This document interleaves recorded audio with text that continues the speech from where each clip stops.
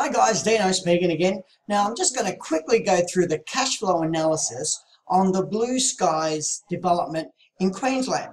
Now as you can see here, I'm going to go through it. I've only kept the first year so you can understand how it actually works on the cash flow.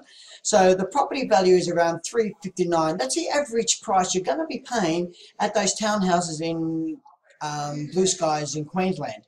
Now then we've got purchase costs. Now the purchase costs do consist of your stamp duties, your loan costs, there's conveyancing, so that's in there. And then we've got, so the total amount, if you got the 359 plus the 12, and then you've got your loan cost of 33, your total amount, the loan amount you're going to borrow is about 375,821, which means it depends on how, okay. Now, I've based it on a 5.78 capital growth, which is in the area. The inflation rate, I've set it at 3%, and I've put a rental return of $340. Now, if we have an interest rate of 4.5%, which means the interest rate you'll pay out is $16,912, okay? But you've already getting into your pocket $17,326. But we have expenses, your rates, your body corporate, your property manager, your insurances, all that, which it's going to come to around about $5,639. So if we have the rent, $17,000 minus the $16,009 and minus $5,600, you'll be out of pocket about $5,225 per year, which is roughly around $100 a week. Now we're going to depreciate the building, as you can see there, 2.5% of the building, which on the first year alone, you should, or for 40 years, you should be able to claim $6,074 for 40 years. And then you've got depreciation on the fittings. On the first year, you should be able to claim, going by the tax depreciation schedule, $7,190.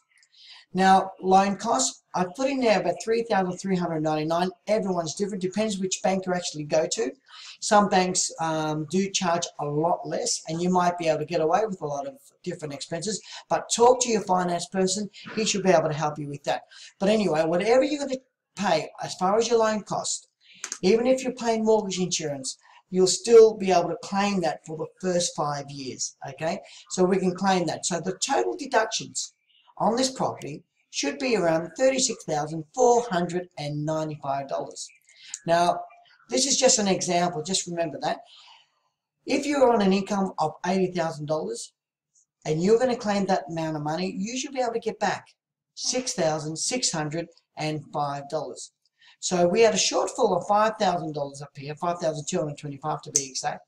And then we get back on the tax man, $6,605, which means you should have in your pocket $1,380 at the end of the year,